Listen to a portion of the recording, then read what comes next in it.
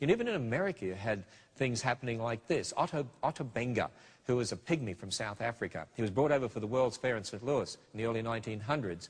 And because of the evolutionary thinking of the explorer who brought him over and the evolutionary thinking of the director of the Bronx Zoo, he eventually ended up in a cage with an orangutan in the monkey cage at the Bronx Zoo and became the most popular exhibit at the zoo as people filed past looking at this so-called relationship between the pygmy and an orangutan. No wonder there's a lot of racist attitudes in America today when it comes to certain people groups.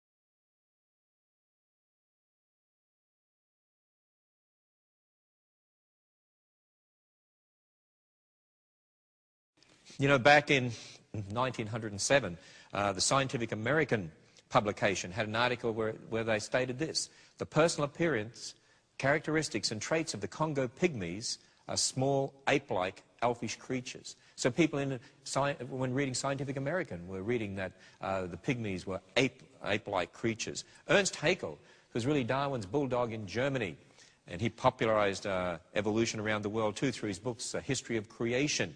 And he wrote this: nothing, however, is perhaps more remarkable in this respect than that some of the wildest tribes in southern Asia and eastern Africa have no trace whatever of the first foundations of all human civilization, of family life and marriage. They live together in herds like apes.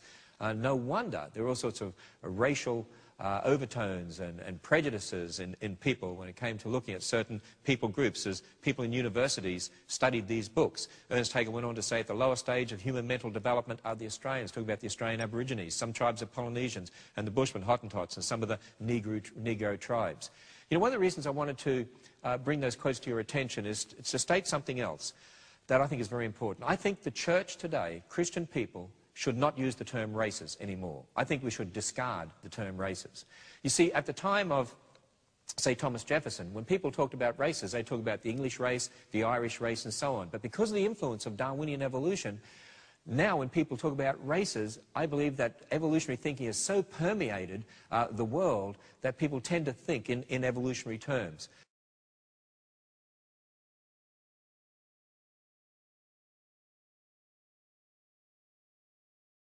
Even the secular world agrees with me on this. The ABC News Science page, and looking at research done on the concept of race, they said this: more and more scientists find that the differences that set us apart are cultural, not racial. Some even say the word race should be abandoned because it's meaningless.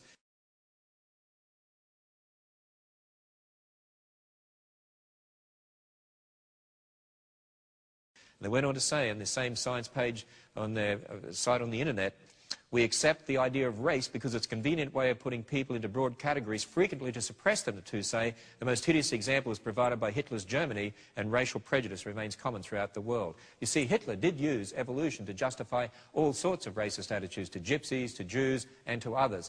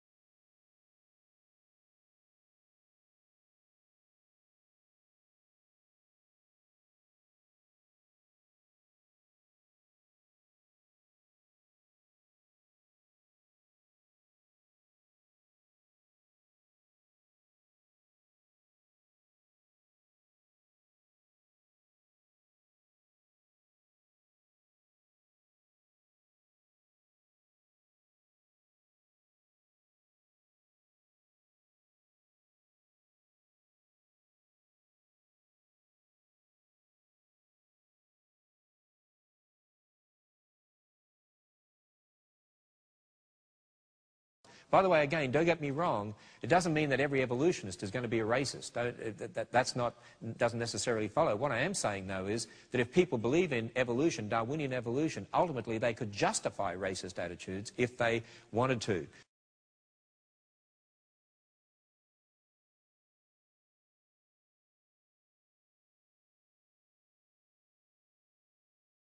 Well, you say, if we're not going to use the term races, what term should we use? Well, the Bible tells us that we're all one. In Acts 17, verse 26, we're of one blood. We all go back to Adam. I believe we should talk about the different people groups.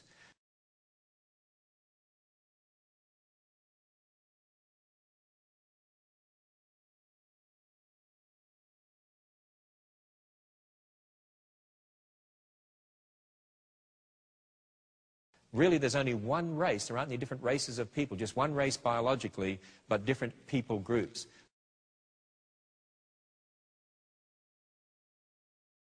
But you know something we should be very, very aware of? We should be very aware of the fact that evolution, as taught today, really inherently still is a racist philosophy. You can't get away from it. It really is. It's inherently as racist as it was in Darwin's day. Now, it's not politically correct to say that today, and there are very few scientists who are willing to admit it, but it is true.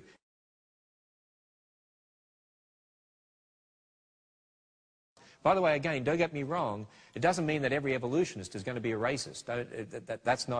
Doesn't necessarily follow. What I am saying, though, is that if people believe in evolution, Darwinian evolution, ultimately they could justify racist attitudes if they wanted to.